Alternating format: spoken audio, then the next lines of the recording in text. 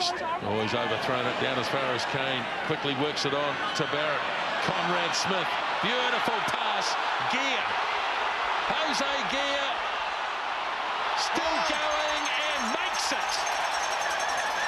What a finish from Hosea Gear.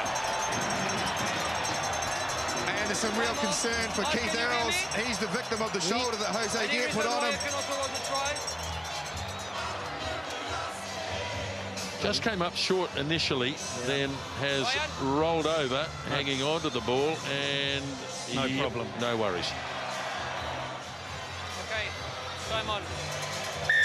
Justin, remember that was an Irish line-out, so the ability of the All Blacks to turn a defensive situation into attack, unbelievable. Yeah, it certainly was, and Ireland obviously being down a man in the back line as well doesn't help.